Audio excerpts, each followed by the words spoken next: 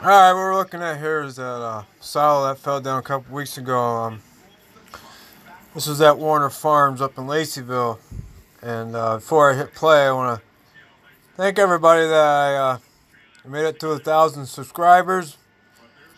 For some reason, I still can't do YouTube live stream. So it is what it is. But sit back and watch the silo come tumbling down. Now, I haven't watched this video yet.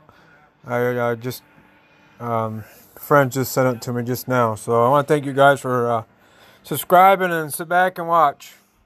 Look at how it's still bent like a fucking banana.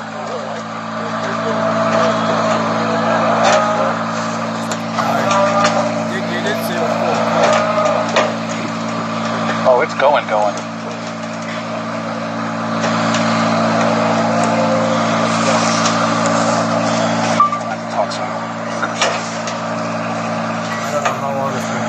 don't know how long they had corn in it, but how full it was. I guess we'll find out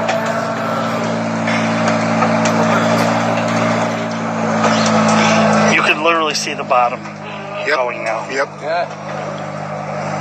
Look at how far over on that pipe it is now.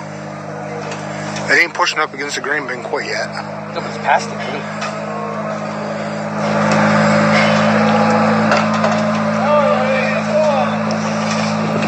Starting to crack the roof up there.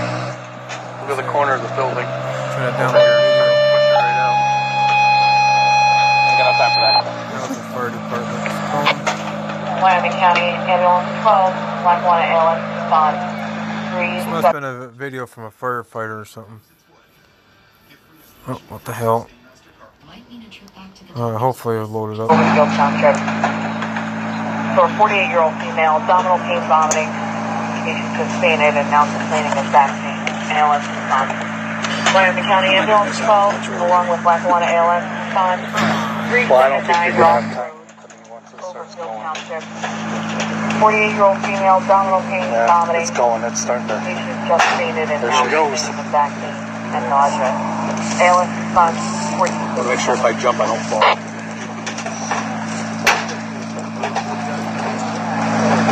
That one's really moving. Well, look at the silo, the juice coming right out of that silo. It's pouring. Oh, you can literally see it. Hey guys, why don't we go over there?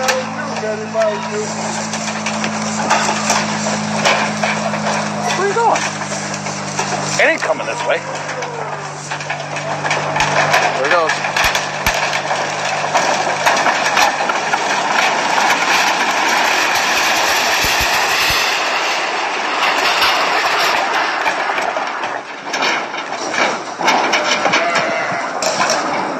I did not get 1 second of that.